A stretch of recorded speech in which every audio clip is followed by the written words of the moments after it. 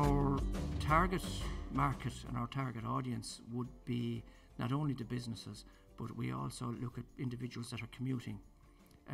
Galway, Dublin, Limerick, even Ennis. And we've had a lot of interest for individuals that are interested in taking a seat here or a desk maybe 2 days a week or 1 day a week where their work will allow them. We're a small company, and there's 3 of us involved, and we work in Clare, Mayo and Dublin. And basically what this will, a lot of our stuff is outsourced. We outsource software to like India, and we have a lady in Estonia working with us. So the high-speed broadband will allow us to basically communicate with them much quicker. The audio-visual facility they have here is second to none, and it's going to give us a great platform to be able to kind of speed up our development and reduce our development costs overall.